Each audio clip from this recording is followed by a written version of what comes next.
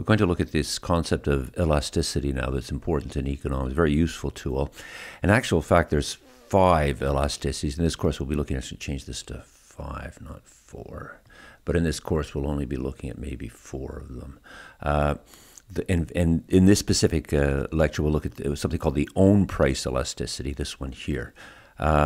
These first 3 concern the demand curve of consumers, so these are the ones we'll be looking at before we look at firm or cost theory.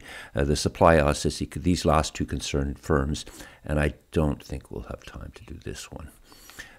So let's start with this concept of an elasticity, which is peculiar to economics. I'm not aware of it being used in other disciplines. It may be used in a slightly different interpretation. So imagine we've got, for example, here the market for cigarettes. We've got a supply and demand curve, and we've got an equilibrium where it happens to be $6 for a price of a package of cigarettes. And here I've got on the quantity millions of packages, so it's 120 million, let's say.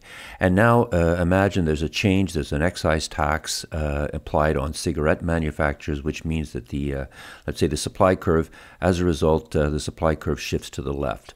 So firms are less willing to sell cigarettes because they're being taxed now.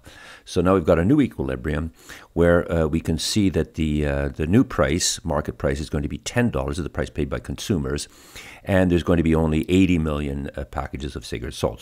So far, straightforward. How do we measure this change in the price, and how do we measure the consequent change in the quantity sold? That's what we're interested in, the idea of elasticity.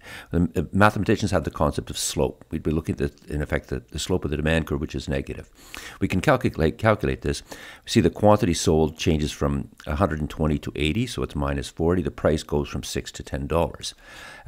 In terms of slope, we would say it's the change of the vertical distance divided by the horizontal, something like the rise versus divided by the run. In mathematics or in economics, we talk about the change in the price, which you'll notice is plus 4. The price goes up by $4. And the quantity sold, there's a dollar sign there, the quantity sold decreases by 40 million.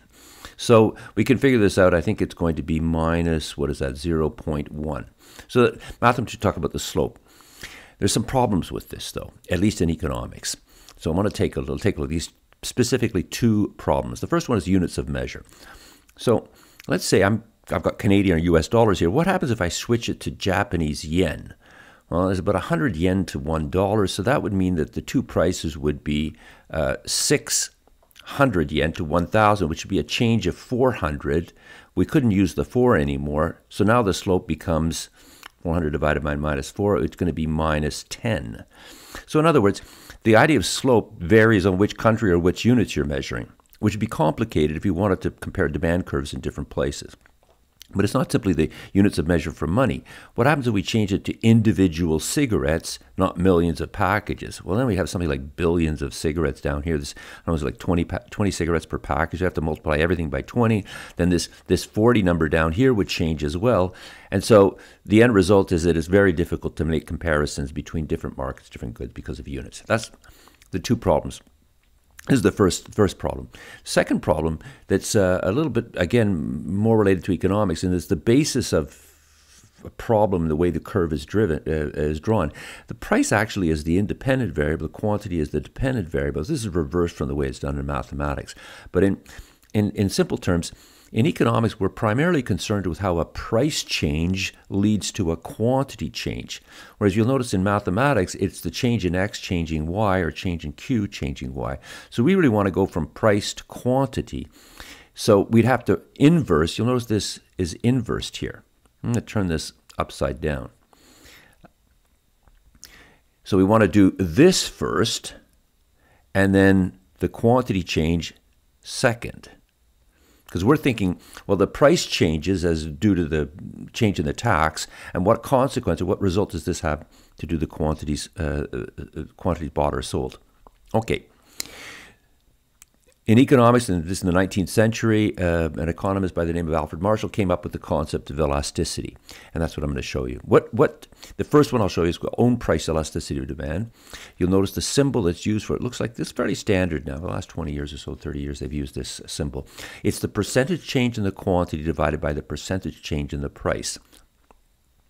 Bear in mind, too, the percentage change in quantity means change in quantity. The delta means change in, which you can write as, you can calculate the percentage any way you want to, but it'll always work by saying new minus old divided by old. So we got then calculate percentage change in the price, new minus old divided by old.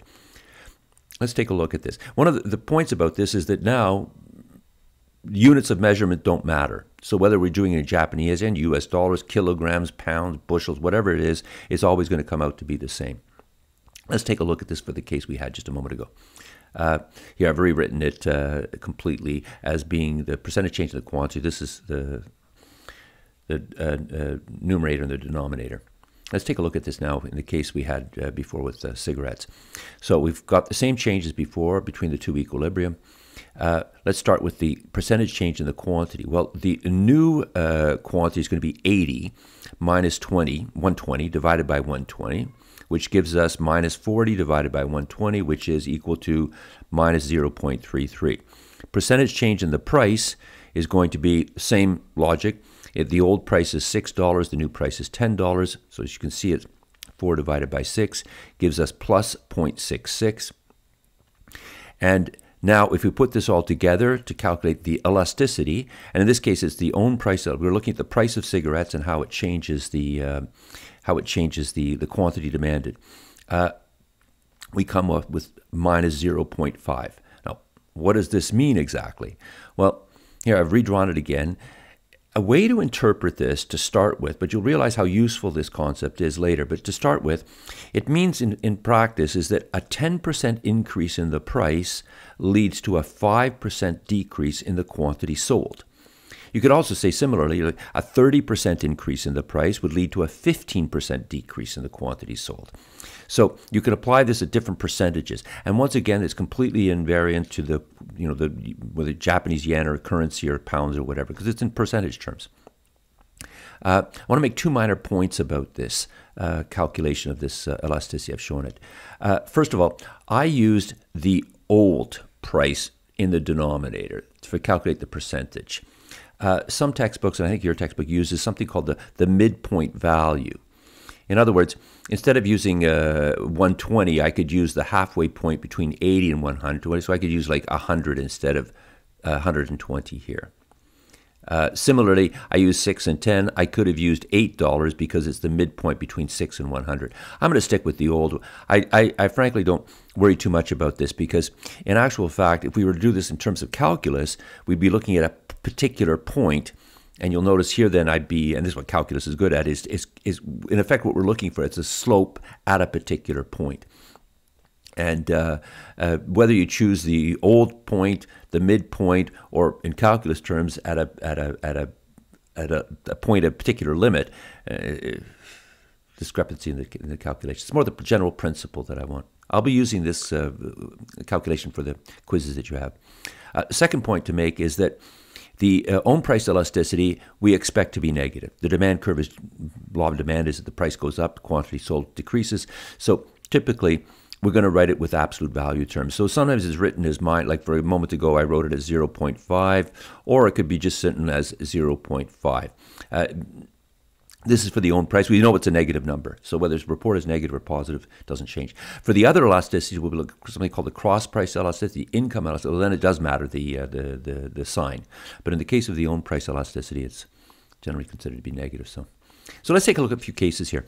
The first one I'll look at is the case where the elasticity is equal to -1. Now that would mean that a change in Q is matched in percentage terms by a change in the price.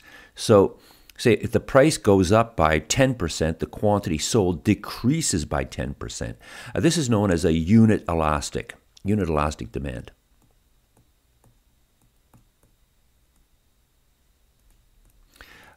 This case is quite interesting because if you stop and think about it, what kind of demand curve would look like this? Well, we know that the price times the quantity is equal to the total revenue. This is the total money that goes into the cash register of a business. If you sell 100 Big Macs and their Big Macs are $5 each, the money that goes into your cash register, not only the cost, but just the money that goes into the cash register is going to be $500. If it's unit elastic, that means if the price goes up by 10%, the quantity decreases by 10%, which means that the total revenue is always constant. So we can draw the curve now like this, which means that the square here, this area, which really is P1 times Q1, for example, is equal to a new price up here of Q2 and P2. So the rectangle is always the same size, which means that the demand curve, in effect, is a hyperbole.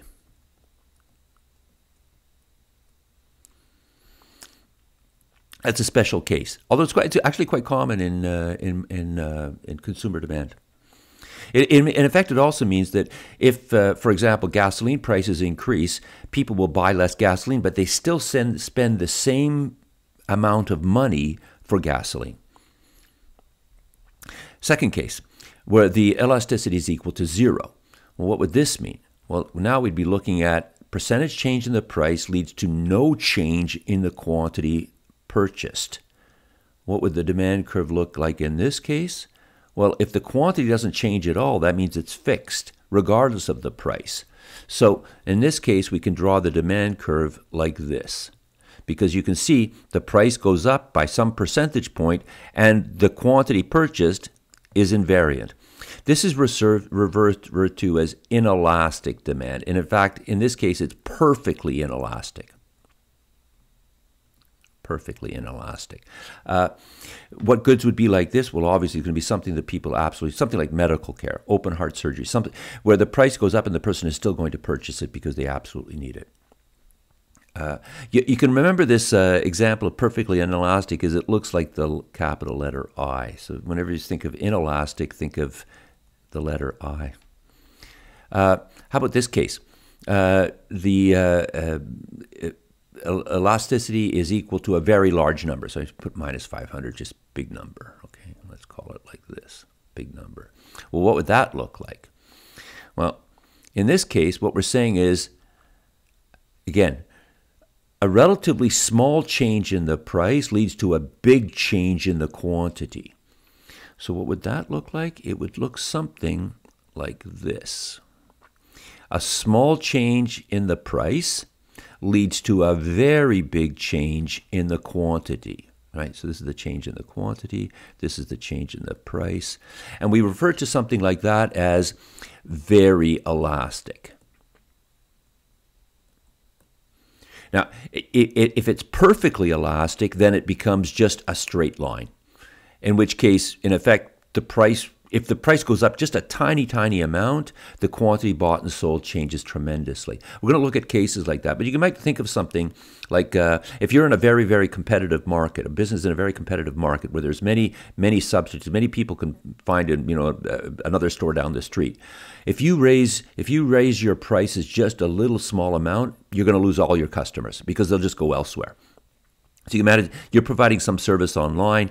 Anybody can log in and get that service from many other suppliers. If you try to have a price a little bit above the price of other people, you're not offering anything different than anybody.